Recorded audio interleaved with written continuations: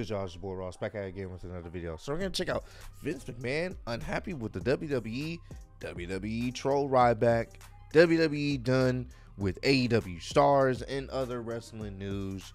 I want to know what Vince is not happy about, considering he can control and create and destroy whatever he wants. So what is he not happy with? Let's also find out about that. And of course, I'm sure Ryback has some great things to say. He always tends to say some things where you just be like, what are you talking about, Ryback? So I'm interested to see what's about to happen here. Appreciate all the love and support, man, and let's see what it is. WrestleMania here, back with another video. Now it's time to honor Randy Orton's 20-year career in the WWE as Riddle hosts an anniversary celebration. However, will Orton's celebration go off without a hitch? Well, join us now as we look at this week's edition of the Red Brand, as well as the wildest news stories and rumors you need to know, including WWE not interested in AEW stars after all, Vince McMahon always unhappy with WWE's product, the WWE troll Ryback on Raw, and much more. Be sure to subscribe and hit so they trolled Ryback. Interesting. That notification bell for daily wrestling videos, and follow us on Facebook for exclusive lists. Now, as always, we won't recap the matches. I was thinking maybe Ryback said something about WWE because he always has something great to say about WWE. But just provide you with the good, the bad, and the downright ugly. As always, we start off with the good as number one, a touching tribute. Last night's 20-year anniversary celebration of Randy Orton's career was nothing short of magnificent, as the WWE combined a touching tribute to the Legend Killer's career while also incorporating the age-old wrestling trope of a wrestler trying to rain on another's parade. The WWE excelled with this segment, honoring Orton's legacy while also incorporating his current friendship with Riddle and bringing in Cody Rhodes, whose early years as Orton's protege and legacy were fundamental to Cody's growth. They acknowledged the past, and the WWE even squeezed Ezekiel into the segment as he talked about growing up watching Randy Orton matches with his brother Elias. Bro, I'm sorry. It's just, you expect me to just suspend my disbelief that Ezekiel is Elias' brother. Maybe when I was a kid, oh yeah, I would have believed that. But come on, bro. It's actually just funny to me. It's just, I can't get mad. I just be like, alright, bro. It's wrestling, whatever. Yes, nice. Bringing Seth, Kevin Owens, and the Usos was a good way to set up a main event match without tarnishing Orton's celebration. Clearly, the WWE put thought and effort into this segment, a reminder that the creative team can produce good quality content. Now, watching Orton's anniversary celebration, we couldn't help but ask, has it really been 20 years since Randy Orton made his main roster debut? It seems like only yesterday that the WWE Universe was trying to figure out what to make of the upstart third-generation wrestler. Fast forward to the present, and Orton is now a beloved figure in the WWE, a locker room leader, and quite frankly, doing the best work of his career. I've said that before. Randy Orton is still at the top of his game, bro. He's still at the top of his game. He still looks like he has plenty left to give us. I am really interested. It's coming. Riddle, Randy Orton, the feud is coming. And hopefully this is able to take Riddle to the next level. Because Randy's been to the mountaintop. It's all about getting Riddle to that next level.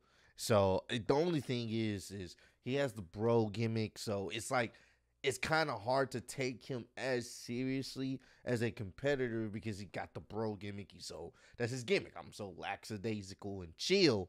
But at the same time, when you're trying to be at the top of the card, potentially trying to win some more championships, you got to have some seriousness about you. So hopefully, whenever they do split and they have their feud, Riddle is able to come out benefiting from it because Randy will be fine.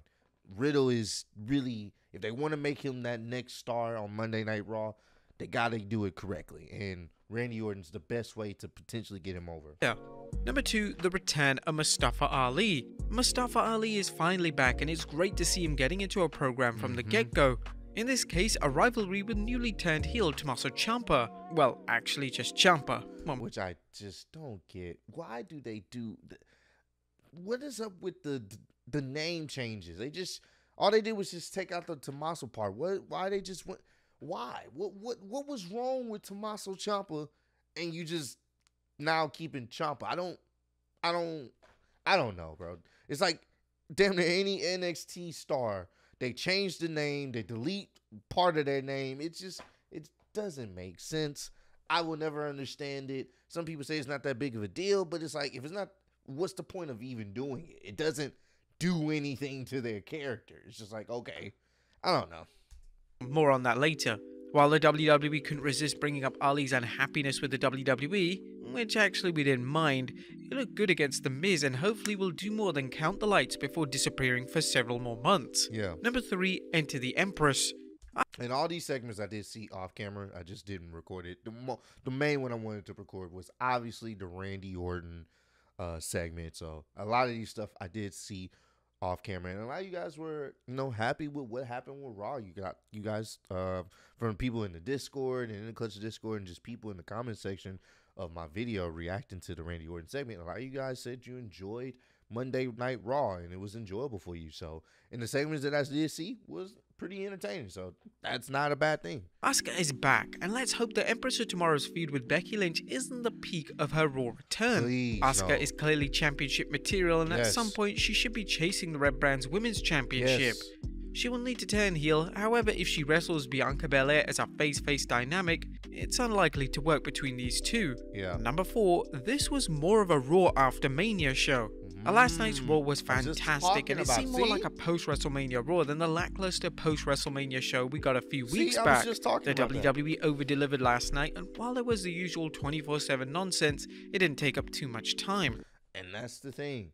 I watched the post-WrestleMania show. That shit was boring. Outside of Cody, that shit was boring. And it seems like you guys enjoyed this show better. So, I don't know.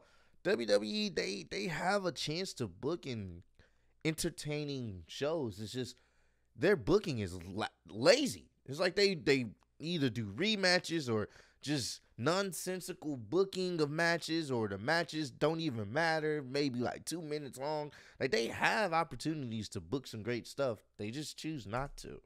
Last night's show featured an incredible amount of continuity, including highlights of Orton's career, as well as Kevin Owens telling Seth Rollins he hasn't forgotten about his actions last week when KO wrestled Cody.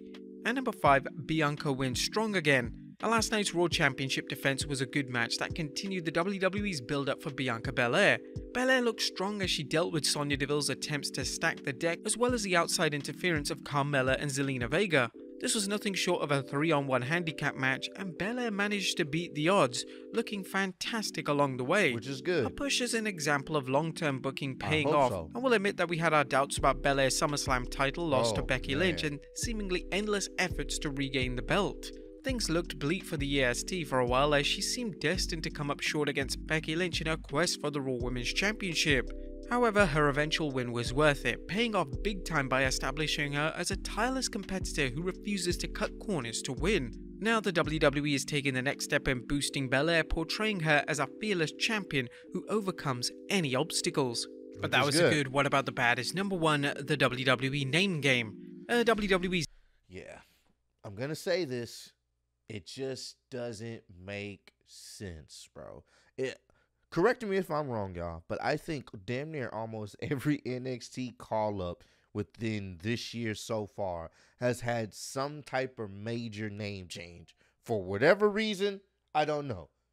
Let me know if I'm wrong on that stat, but I feel like almost every NXT call-up so far this year to the main roster has had some type of name change. Maybe 1 or 2 didn't, but most of them have. It's just ridiculous, bro. It has become a joke now on Twitter of who will come up to the NXT and how will they change their name. What's going to be their name? His name game was on display again last night, as Tommaso Ciampa is apparently now just being referred to as Ciampa. It's obvious that WWE thinks its viewers are idiots and bound to get confused trying to remember the first and last names of its various superstars. It's not hard. Even if the WWE is changing its wrestler's name for intellectual property reasons, there are better ways to go about it than to just dropping the name. Number 2, Ezekiel the Warrior. Now that we've established that Ezekiel is Elias's younger brother, it looks like fans will have to ask if he's related to the Ultimate Warrior, or at least former WCW wrestler The Renegade. Ezekiel's arm tassels make him look like a bad Ultimate Warrior cosplay, and while Ezekiel's ring attire needs plenty of improvement, as it's difficult to recall such a bland outfit since Tony Nese, the tassels kinda need to go. Maybe the WWE should have gone with a Macho Man Randy Savage tribute for Zeke instead. Number 3, the Demon's disappointing descent. It's official, Finn Balor has gone from former Universal Champion and the man who... Oh yeah, I did see him lose to Damian Priest, with Edge sitting at ringside in his throne of a chair or whatnot. I forgot what they called themselves.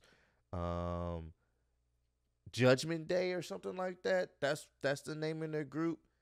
Judgment Day or something like that. Correct me if I'm wrong, y'all. I'm pretty sure you guys know what it is. I believe it's something like that. They're called the Judgment Day or something related to judgment. That's the vibe that they give. They judge others in WWE, and I understand it's to really give Damian Priest his win back from Finn Balor taking the championship from him. But at the end of the day as well, Finn Balor, he has fallen so far, and it's one of those things where it's like, I don't know if they can really rebuild his momentum, and the simple fact that he didn't really do much with the United States Championship when he had it. So it's like, I don't know. You're building up Priest to align with Edge, but at the same time, Finn Balor is kind of in a downward spiral. So I'm not sure. Who came close to defeating Roman Reigns, to the official job guy on Raw. As disappointing as Balor's US Championship reign was, it looks like him counting the lights for Damian Priest last night is a hint of things to come. Balor seems like the ideal opponent for Edge and Priest's new group Judgment Day and could help AJ Styles even the odds against the heels. While regrettably the WWE has decided to employ Balor as a jobber to the stars and quickly destroyed whatever credibility his character ever had. Now, there was nothing downright ugly about last night's show as the Red Brand took things up a notch, incorporating matches, interviews and talk segments into an entertaining 3 hours instead of the typical Raw Endurance Challenge. Things look to be heating up with 2 interesting returns, developing undercard storylines and weaving undercard stars into programs with main eventers, such as Ezekiel's inclusion into the main event alongside Cody and RK Bro. The WWE even squeezed in a cameo from WWE Hall of Famer Kane, which is definitely something we weren't expecting last night. What do you guys think of the Red Brand this week? Let us know in the comments down below. Now, let's move on to the news. Raw Endurance Challenge. It is an endurance challenge, watching Raw every week. That's funny. Now, first story looks at WWE not interested in AEW stars. Topping the news today is a report concerning recent rumors of the WWE's interest in bringing back a tag team it tried to keep under contract 2 years ago. But are they interested in bringing back current AEW performers FTR, who worked in the WWE as a revival? Or we discussed the WWE's apparent interest in bringing the dynamic duo back once the AEW... I've definitely been seeing rumors of maybe WWE trying to get them back. I have been seeing it all over Twitter. Contracts expire, but now Ringside News is reporting that doesn't seem to be the case. Steve Carey of Ringside News tweeted, "This is going to make some people happy and others not so much. We were told that WWE has no interest in bringing back FTR. They tried to get him back through Edge, but there is no interest, and they're seen as mid-carders who just complain both internally and to the media." They reported that when they reached out to the tenured member of the backstage team, they were told that FTR are not seen as appealing to a worldwide audience past hardcores who are too busy giving star ratings for matches. Just to keep things into perspective, the WWE threw a small fortune at the revival to stay in the promotion, so the idea that they're not welcome back may be a case of sour grapes by some in the WWE. Next up, Vince McMahon always... Damn, the way they just said that is like, basically, only the hardcore fans care about them. We don't give a damn about them. We don't care. Happy with the WWE product? Now, funny story is making the rounds concerning Mr. McMahon and his opinion of the WWE product. Ringside News claimed in a tweet that a recent report said that Vince McMahon sees several superstars as miscast, and there'll be a few switches between heel and babyface. We were told there is always a discussion to turn people. Vince McMahon is also always unhappy with things and constantly changing. The WWE product speaks for itself, as fans have seen numerous changes by Vince McMahon throughout the years, along with reports of last-minute rewrites for television and even pay-per-view programming. Sadly, McMahon's micromanagement has led to a weaker product in the eyes of many fans, as while there are occasional glimmers of hope, such as this week's Raw, things inevitably slide into the gutter due to too much interference and inconsistency. Yep. Here's the thing. Vince, he has the ultimate power to, change up whatever he wants to change up as he sees fit. And a lot of the changes that he do, it's not really for the betterment of the show. He may think it is, but once it happens, it's like, this was not the go. Like, I don't know, man. To be honest with you, what's the point of having all these writers if you're just gonna change it up anyway because you don't like what's happening? So you're gonna change it up, and you're gonna continuously change it up, and it's not helping people get over or established as someone that we should care about outside of Roman Reigns. So it's like, I don't know, man. It's like, I really think Vince should put in the trust of the people that he's hired to write these shows. At least give them a fair chance before you start deleting stuff and have things make sense. Because you can tell sometimes when, this is Vince booking, because it's 50-50 booking sometimes, or it doesn't make sense, or you could tell it seemed rushed and not thought out. It's like, I don't know, man. Vince sometimes need to take a step back. That's just my personal opinion. Sometimes he needs to let the writers that he's paying all this money for come up with something, and allow the wrestlers to come up with something too, and just give it a chance. If it don't work, it don't work. Next up, did WWE troll Ryback on Raw? The big man Veer's reign of destruction continued on Raw as he destroyed enhancement talent Sammy Smothers on the 25th April. Now some fans are wondering whether the WWE had some fun at the expense of chronic complainer Ryback. Several fans took to social media following Smothers' unfortunate run-in with Veer, who actually also looked like Tim the Tap Man, pointing out what they saw. He do look like Tim the Tap Man. He definitely does. There's a resemblance between Ryback and Smothers. One fan tweeted, "When did Ryback unretire?" Well, he did have an unusual resemblance to Ryback. It's impossible to say whether this was a coincidence or WWE's way of sticking it to Ryback, a disgruntled wrestler whose litany of complaints against WWE outrivals that of even CM Punk. Do you think they look alike? Let us know in the comments. He is like a Ryback light. He is. You know what's funny? I wouldn't put it past WWE, Vince, and all of them, because they don't care for Ryback. I'm still just disgusted with his comments after Triple H had to come out and say he had to retire, and he made it about himself. It was a backhanded compliment. That was lame. That was super lame. So I wouldn't be surprised if they did do something like this, and he got destroyed in the process. It's whatever. It is what it is. All I'm saying is, Ryback, he's definitely one of the disgruntled exes that haven't truly moved on, but they said they moved on. That's Ryback for you. It's down below. And finally, Super Bad Bunny.